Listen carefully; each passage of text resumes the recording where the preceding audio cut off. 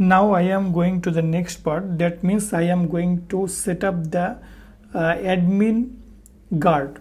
How I can set up the admin guard? In order to set up the admin guard, I am going to first into my config folder, and here you will see that there is a auth.php file.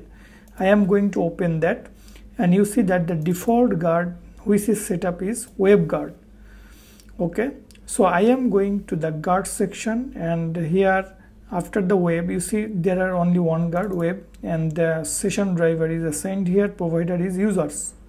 I am just going to copy this one and paste it after it, and I am going to create the guard, that is admin, and provider would be the admin's provider. Then I am going to the provider section, and the admin's provider I will assign like the users. So I am going to copy and paste this code.